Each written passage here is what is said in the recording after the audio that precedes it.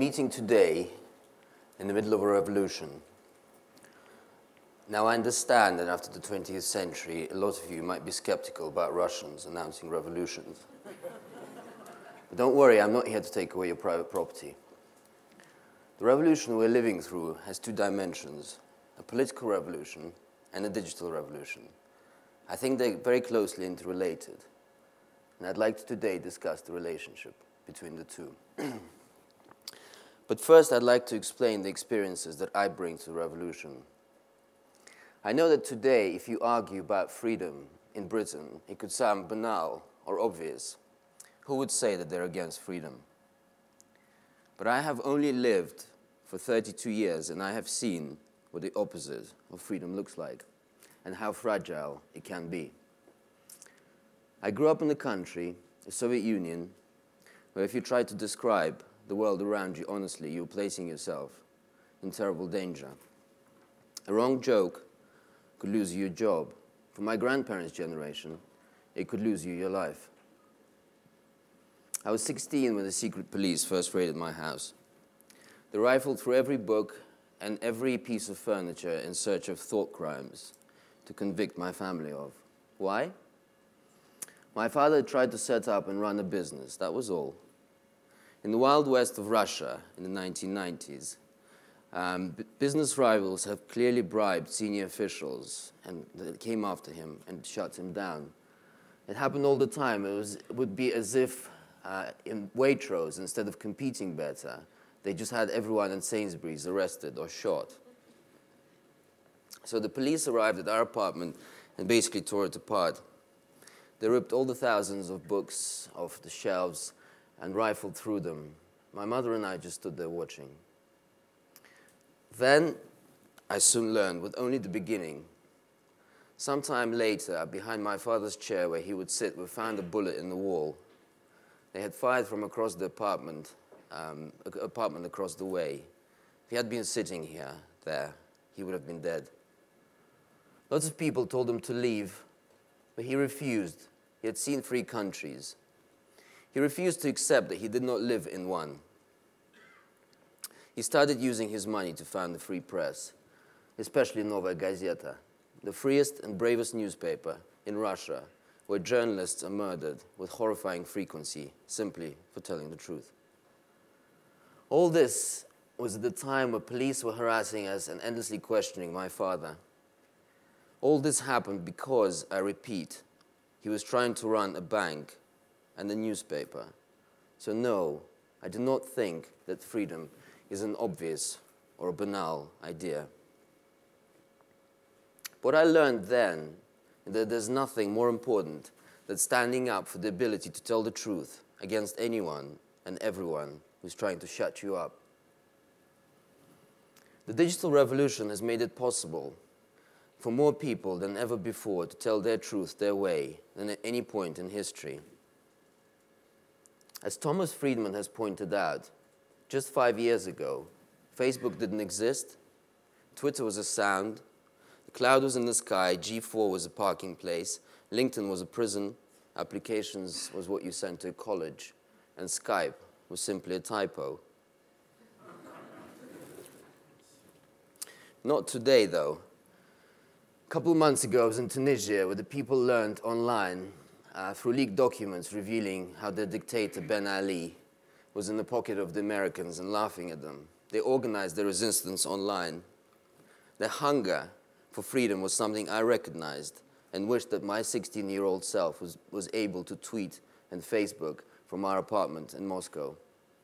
Not long after that, I was in Somalia, where they have no access to the internet in most parts of the country. And I can guarantee you, it makes everyone drastically worse off. Political revolutions happen much before digital revolutions, as we all know. But you can see how essential the internet has been in organizing that has changed the world in 2011 by looking at the shapes of these movements. The old resistance movements of the 20th century were shaped like armies or states with organizing committees and formal memberships. The new resistance movements are leaderless and shapeless. and have opened boundaries. They're Facebook made flesh. One of the most inspiring institutions in the world today is a campaigning organization called Avaz, which is founded by my friend Jeremy Hymans. While political parties wither, as we have seen during the last elections in the UK 4 weeks ago, Avaz have managed to marshal millions and millions of people around the world into political action to stop the introduction of capital punishment for homosexuality in Uganda, and to get Barack Obama to cancel environmentally disastrous pipeline, and many more. All this new activism means that we in the news-gathering business face a dilemma. More people are speaking than ever before. We used to control the sluice gates of fact and opinion. We used to be able to direct people's anger towards false hopes and distractions. It is getting harder than ever. Indeed, when we get it wrong, the anger does erupt upon us. The new spaces for people to express their anger did not just bring Hosni Mubarak, it brought down the news of the world.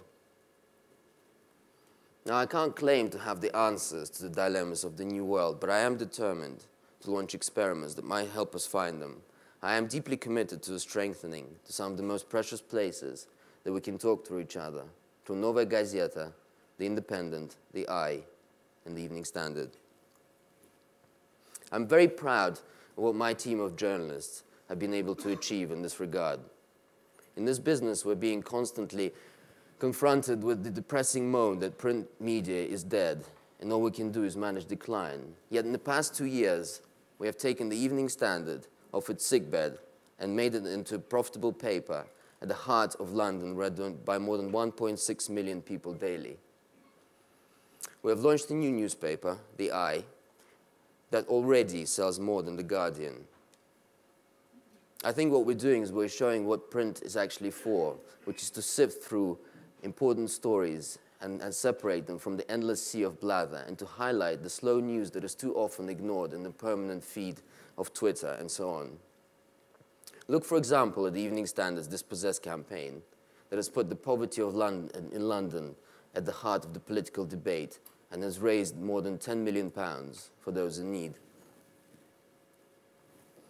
Now, I want to find how we can infuse this Avaz-style energy that's coursing across the world, this revolutionary, democratizing energy, into those newspapers and the wider media. Soon, we'll be launching a new website called Independent Voices that will try in exciting and bold ways to provide spaces for citizens to campaign and change their world.